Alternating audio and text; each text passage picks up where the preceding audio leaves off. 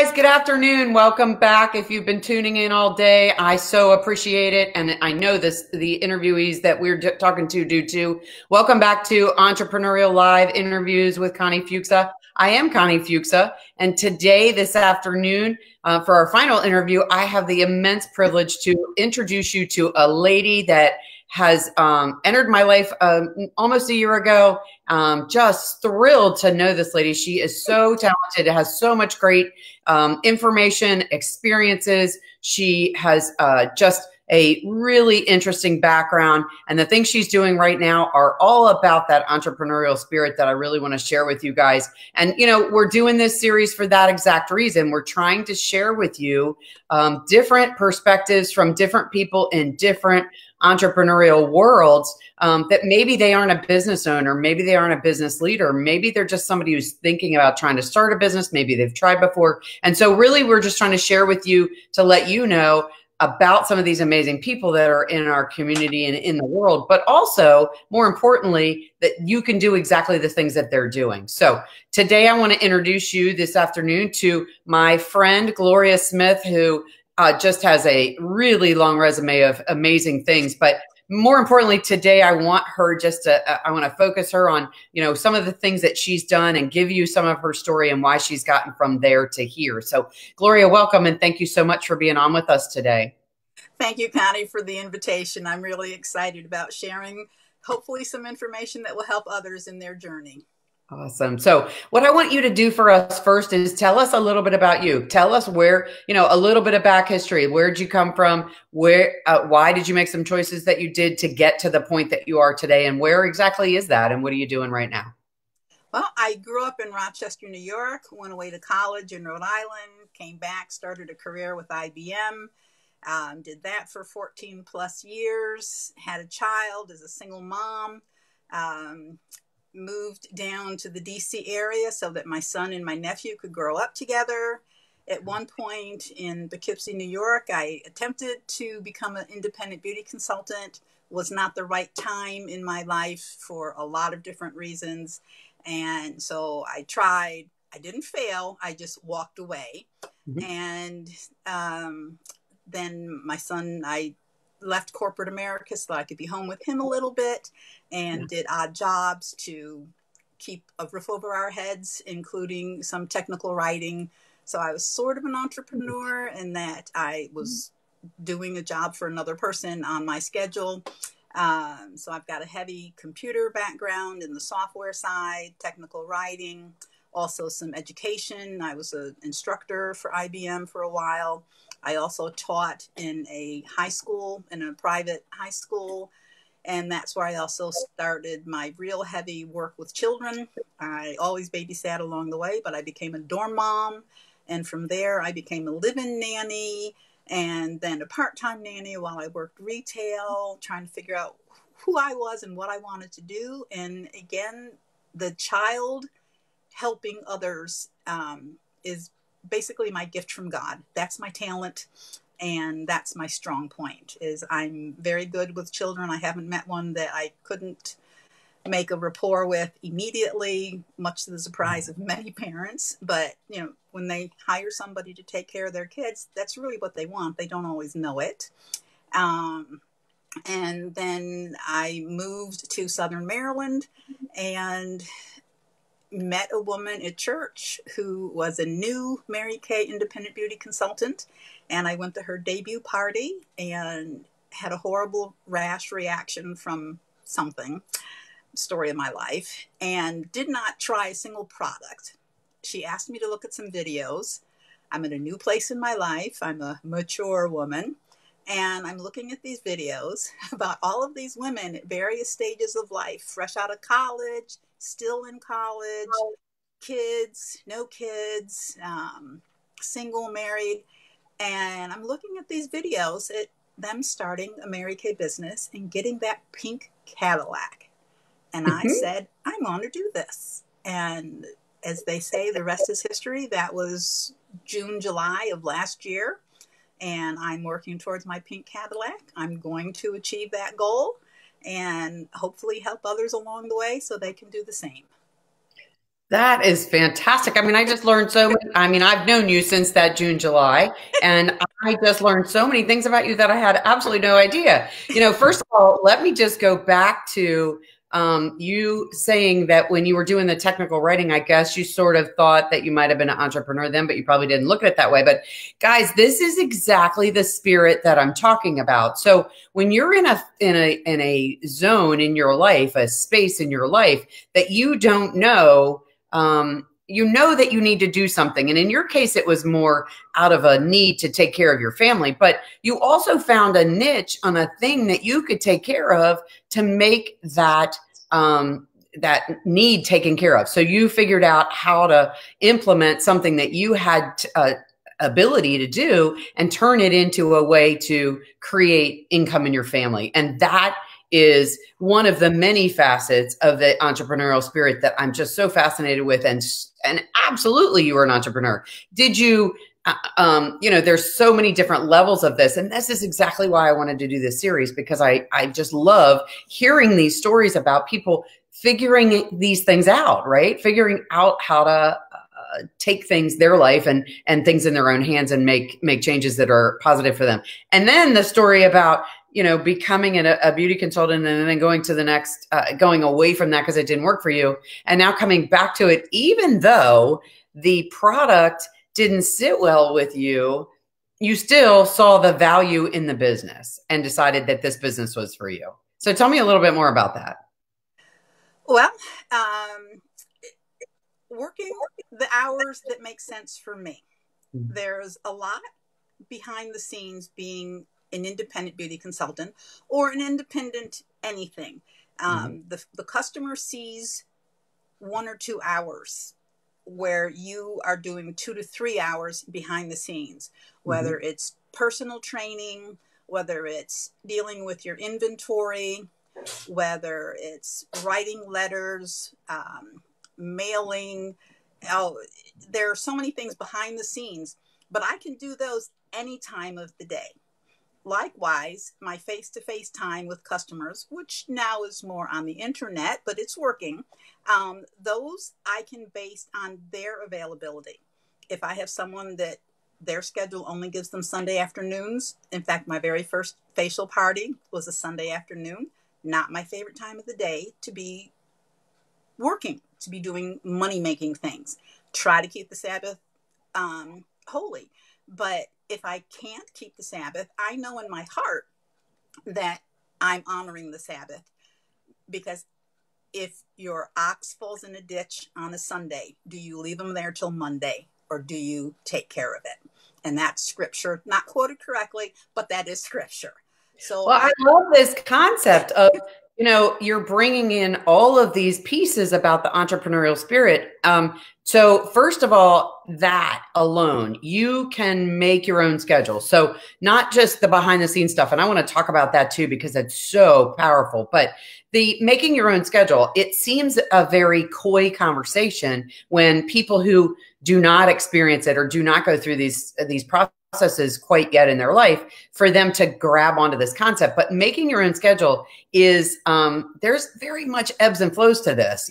When you first sit down to make your own schedule, you're trying to decide, oh my God, I want to be available every day, all day to make things work. And you hit on a great point that there's certain things in your life that that you need to make the choice about, should they regulate your schedule or not. But ultimately, having your own schedule as an entrepreneur being so important. So that's such a powerful relation that you just shared with us. But the bigger piece that I want to share is the behind the scenes, because the one thing that most people don't understand, and being an entrepreneur for more than 30 years, that's why I like to share some of these things, because somebody starting a business, we talked about this earlier with someone else, you need to tap into other resources sometimes to make sure that the behind the scenes stuff don't always take away from the passion that you have, but that there is behind the scenes things that need to happen. And those are also too things that you have to do to prep to be the best you with your customers. So yes. Give us a little bit more about that. Maybe not necessarily exactly what you do behind the scenes, but sort of how you set up your day and how you work around those kinds of things, and adding in the schedule of when people need to see you. Well, I'm still getting that figured out. I don't have it as crisp as I would like. We have our Thursday training meetings. So that's 90 minutes that's fixed every week, plus travel time. I try to spend some time reading all of the messages that come through to me from various, whether it's an email or a Facebook post, a text message, an instant messenger request. I have to spend time each day to read through all of that. I have to, check the inventory. I'm a little controlling of things. And so I check my inventory on the regular, but I need to check that against orders that I've made versus orders that have gone out to customers from my personal inventory. So there's that aspect of it. But I think the training, there's so many ways to get training. And it, again, depends on your industry. But we have our formal training on Thursdays. There's training online because we have an absolutely incredible company that provides resources beyond what I could have imagined 30 plus years ago, which when I tried it before, there just was not the resources that are available now. So technology training, face-to-face training. And then when you're actually with the customer, you're not always doing something you've ever done before. So you're actually on the job training. And fortunately, I've had wonderful customers that they don't know what I don't know. So I can. Well, but the theme in all this is really cool because, the thing that people don't understand as an entrepreneurial side of their life is when you jump into something like this, you want to make that widget or you want to be a skincare consultant, but you don't know all the pieces that go in the behind the scenes. But when you start doing them, the cool part is, immediately if doing those things are things that are going to be, if they charge you up as well, if they're part of that end result for you and that make that happen. And so I love hearing about this, the behind the scenes, because I think it's so very relevant to people understanding that spirit is, people who are not entrepreneurial spirits, totally very important part of our world, but they need to understand all the things that go into that, exactly as you're talking about that behind the scenes. So I just love this reference and this information that you're talking about with that. There's one other point that I don't remember where I read it. I don't know if it was in our company literature or in something else I was reading about being an entrepreneur. And it talked about in the beginning, if it doesn't hurt, you're kind of not doing it right, because you have to stress yourself almost to the point of breaking, to where you have to make the decision, am I going to go forward with this? And, there are aspects of this that, it doesn't hurt physically, but it's like I'm stretching myself. And when you stretch yourself, it's learning, it's the exercise. And it's like, whew, this is a lot, but I'm going to push through and I'm going to be on the other side. Absolutely true. Absolutely true. And, when you talked earlier about failure, we've talked about that a couple of times with different entrepreneurs, and the common theme is that never is a fact unless you don't keep trying, you don't keep going. And whether it's in that business, the lady I was talking to before you, she found making some pivots were the better move for her, maybe, different things. So there's no such thing as that unless you put your head under the pillow and you're all done. And that's when you're not being your best self. So, so let me move into, we talked about what kind of business you had. We know how long that you've been in it because you shared that with us. But tell me, and I've talked about this with some other people, about your superpower. So when I talk about superpower, and if you've watched some of the videos, you got it. I've repeated this a couple of times, but I don't mean like what you're magical about. Instead, I want to know, and I want everybody else to know, because I think it really resonates when you start thinking about what you want to do. I want to know what gives you goosebumps when you're working with somebody or you're working your business. What in your business just like gives you chill bumps all over, or sets your hair on fire, or just tingles you because you're so excited that this is happening in your business? What is that superpower? What is that thing that makes you just keep going and going and going? I think what it is for me is my ability to assist others, to teach others, to train others, to share the knowledge that I have, to help them get to their next step. And that takes me to, I hadn't been in the business that long, and I had shared with our director something that I had done, and she asked me, could you share that at the meeting tonight? I'm like, okay. So there I am at the meeting training other consultants on a tool that was available to all of us, but it was something that either they had overlooked or they didn't realize it was there. And part of that is because of my computer savvy, and like I could maneuver our website to find the things that I needed to help me be a better consultant. And so to be able to train and share that, when I was training at IBM, it was someone at church that I went to on a regular basis, and I was in another division of the company in that geography. And he actually called my manager and said, I want Gloria to come and be a teacher in our division. Wow. And I was like, okay, my boss is like, somebody's trying to recruit you out from under me.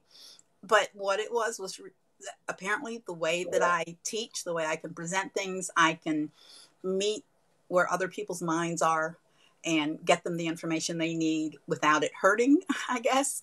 And so, you know, I was recruited by a coworker to be a Girl Scout leader for their child. And, you know, and that's teaching position. I was recruited. There's a common theme here for you. I mean, we can all see in your face, like as you're talking about it, that like glow just starting to show up and your cheeks just popping up. And, you know, I mean, that's exactly what this is about. That question is, that superpower is like, what is it that not only that you're really good at, but that makes you feel amazing? And so, you know, there's a common theme you were talking about, doing technical writing or teaching people to do skincare, teaching people how to use tools, teaching children or connecting with children. You're connecting with them because you're relating on their level. And that's what somebody in a kind of teaching environment does, teaching a Girl Scout troop. So it's so amazing to see the transformation in seconds in someone's face and energy. Tap into that. So I want you guys to all see this, because that's how this comes about. That's how this entrepreneurial spirit works, guys. You know, when one of the people I was talking to earlier, you know that you have to have this widget. It's this thing, it's this action, it's this process that you do that the world has to do it. If no one else does it, you have to have it, right? So you are like, I've got to do this, but I just don't know how to do it. You have to tap into that exact energy that Gloria just showed you, because that's exactly where it is, guys. I mean, it's that thing, whatever it is, that's your superpower. That is what will get you through any pieces of this puzzle, and tapping back and forth into that is where it is. So I just love seeing you do that, and hearing as you're talking about all this different pieces of that. That was just super cool. I mean, I don't know if you guys saw that, but if not, go back and watch, because you can see it on the replay. It was really cool. So, so tell us you told us a little bit about your pink Cadillac scenario, but tell us incrementally, like, what else is happening to you through this business? You're obviously growing, but what else is happening? Because somewhere in between now and then, other things are happening that are growing you. And so what do those things look like? What are you getting from all of this, having that entrepreneurial spirit? Well, again, a good part of it is sharing. In our industry, sharing the concept of skincare and taking care of yourself, and then going from just the basic skincare to keep your face and your body healthy, and then to, I'll call it the glamour, where we're now going to apply some color. And as I was getting ready and I put my lipstick on, and I looked at my sister, she goes, oh yeah, definitely you need the lipstick. Right. I never used to be a lipstick wearer either, but it does make a difference. Yes. And, but sharing that, so to get towards the Cadillac, I need to be able to share this with enough others that they then want to get a little of my enthusiasm, and then share that with some others. And the more people that learn how to take care of their skin, that want to share the opportunity of the company with others, that I can build a team, I can build a customer base, and share this. I mean, this company is the best. And so they're helping me to get to a point where I can drive a car that I don't have to pay for. And I'm And you can helping teach other people how to do what you're doing, which is what you are masterful at. And so that's to getting from where I am now to the Pink Cadillac. Again, it's the sharing, the teaching, the encouragement. Mm-hmm. I've been told I'm very good at encouraging people, and Mm-hmm. whatever they're struggling with, I can find the words to help them ease the struggle and get to their next step. Well, clearly you're talking about one of your really great sweet spots is working with children. And clearly that is, a definitely necessary ability to have in that kind of scenario. So that's really cool. So when we talk about the business that you have, what's the one question that people ask you most commonly when you talk about what you do for a living? Oh, I knew this question was coming, and I've been thinking Well, about we that. did have a little bit of questions in advance, guys. Everybody needed to see the questions in advance because some people were a little anxious about them. But yeah, this is one of them because, as I have done as a coach, when I work with people, one of the things I try to get you to do to be able to tell your story is tap into the things that people who talk to you want to know. Because just because you know it doesn't mean everybody needs to know about it. So that's why I asked this is it's sort of triggering you to think about what are the questions that people ask. But the number one question, I'm curious, and we all want to know. I think the number one question is why? Why do I need to be so cognizant of what I put on my face, the frequency? Mm-hmm. And I think actually it's the SPF. Why do I need the day cream? Why do I need to make sure that my skin is protected from the sun?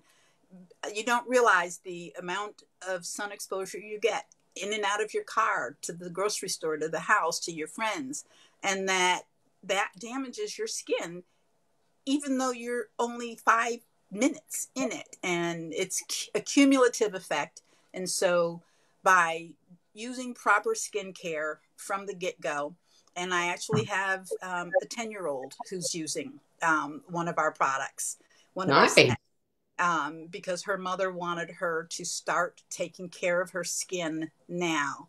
And I think it's never too late. It's never too late to start. You can fix damage that's already been done, but the younger you start, the prevention, the infamous, an ounce of prevention is worth a pound of cure.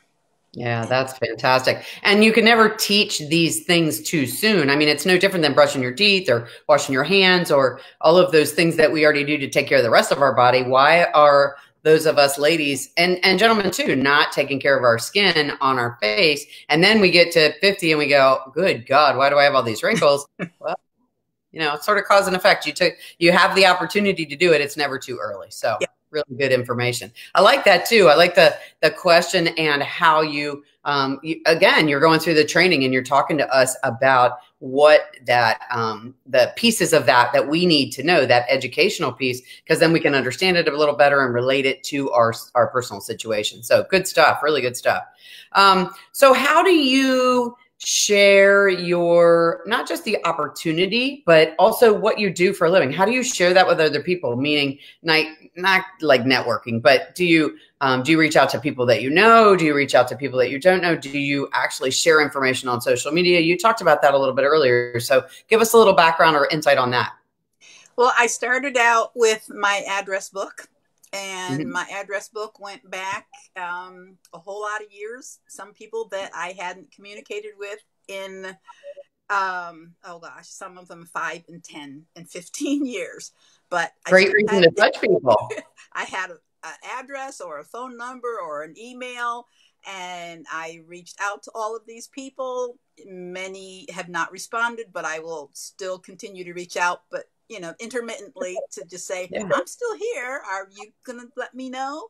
But again, my very first facial was one of my former students, and she graduated in 2001, I think the year after my son, 2001, somewhere around there. And I went to her wedding. When she had her first baby, we got together, her and her mom and sister and I, so I got to meet the baby. And then it had probably been 5 years since we had touched base. And she's like, sure. Yeah. So I started with friends. I'm still not good with the stranger danger. But I am reaching out in every method that I have for my address book that goes back literally 25 years. And if they're So in still this changing environment a little bit with what's going on right now, how are you using social media to help you get your thoughts out and deal with that kind of thing? Well, I do have a group on Facebook, and so I can do promotions that involve monetary aspects. I do that in my private group. Okay.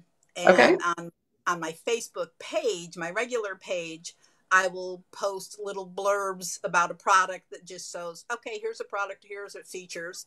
And then I've had some people reach back, oh, Gloria, I didn't know you were doing Mary Kay. I'm like, yeah. So then we turned it into a private conversation.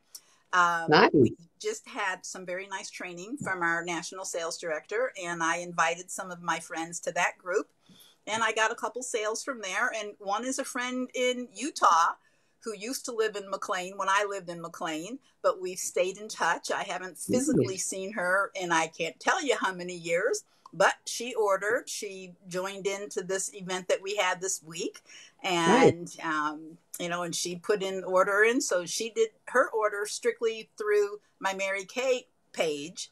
Nice. So, I just got a note from the company. You have a new customer. I'm like, that Very works good. for me. So Very nice.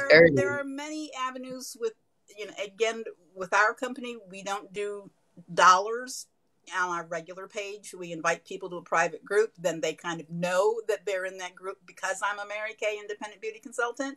And so then they know they're going to get sales offers. I have birthdays that I send out information. They can get a birthday discount. Beginning of the year, we did the Thanksgiving, the day after Thanksgiving, but ours is a pink sale rather than a Black Friday.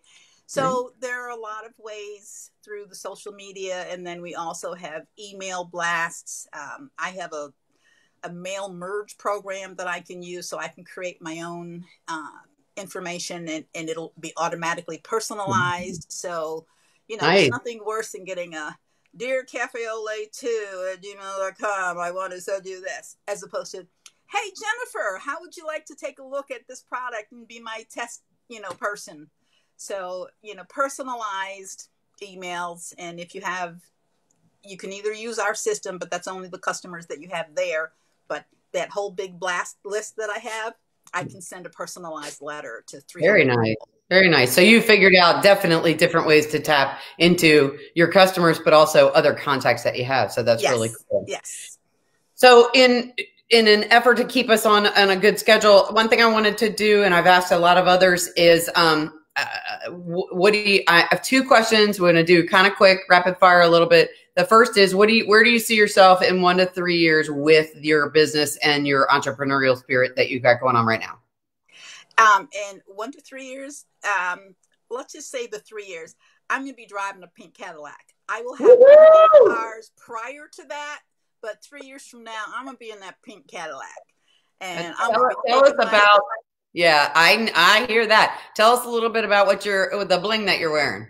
Oh, yes. This, I think this is the consistency one. By doing a certain wholesale order 6 months in a row. I think that's what this one is.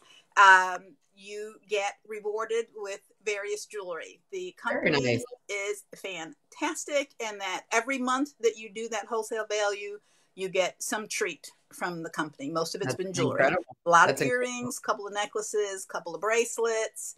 But every month that you meet a certain amount, and again, that's also a little bit of the pain, because I'm tweaking. Okay, I haven't had that many orders coming in, but I'm going to make sure that I get that order to the company, because I want the bling. I want the recognition. I personally have our own little thing about that. You do. But I just, I'm that's great. Pink Cadillac. All right, my last question, you may have heard me ask other people. I think it's just kind of a fun, wrap it around a bow at the end of the conversation, is if you got stuck in an elevator with 3 people, what would you say that you did for a living? If someone says, hey, go around the room or around the elevator while you're stuck in there, 10 words or less, what do you do for a living? Independent beauty consultant with Mary Kay, helping women make the best of their lives. Awesome. I love it. I love it. So tell everybody who's here how they can find you, because if anybody needs Mary Kay skincare and does not have a consultant, Gloria is definitely somebody who can help you. So tell our viewers how they can find you, Miss Gloria. MaryKay.com, MaryKay.com/Cafe au lait 2, as in coffee with milk. Cafe au lait 2. I love it. I love it. I love it. She taught me a little bit about that, by the way. There's a little backstory there, but we do have a little bit of a competition, her and I, but she is an excellent, amazing entrepreneur. And as you guys can see, wrapping this up, this lady has touched so many different things, and everything she touches, it has the common theme, right? So this is what I wanted you guys to see, is that entrepreneurs figure out what their superpower is and put it to work. And putting it to work and bringing themselves joy. And she's touched children and executives and a national corporation be successful, and technical writing to keep, her lights on at her house. And she's figured out how to tap into that spirit to make things work based on what her passion is and what that why is, or why she's turning things around. It ultimately goes down to that entrepreneurial spirit. So Gloria, I can't thank you enough for your time today. You have such an amazing energy, and I just love our connection, and I really appreciate your time and being on today. So thank you so very much. Thank you right back. All right, girlfriend, I'll talk to you again real soon. And guys, if you haven't noticed, this is our last interview for today. There's a couple on Monday, and then next week we're going to get right back at it. So I'm going to start posting again who we're going to see next week. If you know somebody that is actively or that is working on entrepreneurial things that you think we need to hear about, I want to meet them. I want to talk to them. So please have them message me, or you message me, and let's get that going. So Miss Gloria, I hope you have a fantastic weekend. And guys, I'll see you again soon. I'm Connie Fuksa. Talk to you later. Bye-bye.